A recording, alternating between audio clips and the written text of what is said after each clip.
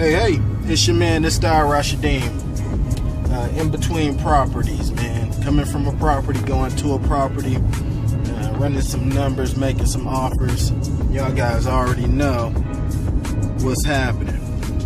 So today, I wanted to talk about being open-minded.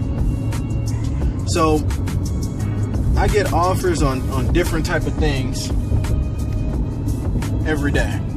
I get different type of offers on houses every day. I get different type of prices, different type of terms that are offered to me every day. And today we're talking about being open-minded. If I'm making an offer, someone who has their house for sale all cash, and offer them terms, if they're open-minded, that could really help them. I mean, tremendously. Get them cash flow, get them peace of mind, fix their credit, all kind of greatness, right? All because they're open-minded.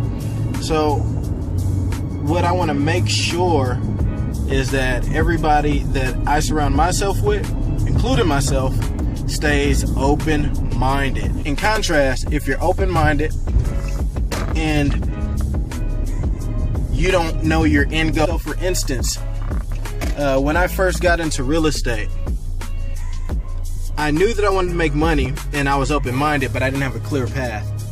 So what ended up happening is the first commercial deal that someone sent to my inbox and told me that I could make $300,000 by connecting the dots. I chased it. I spent a lot of time on it. I was staying open-minded, but I didn't have a clear destination, so it took me off my path, you know? So if you know your end goal and you stay open-minded, it won't take you off your path. It'll get you to the end goal even faster. I want to reiterate that.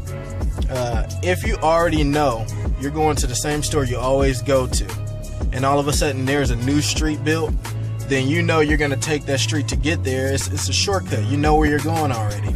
So that's what being open-minded is in business. I hope that's a good analogy. I hope it explained it. If you know me or you've done a deal with me, then you know that I'm pretty open-minded.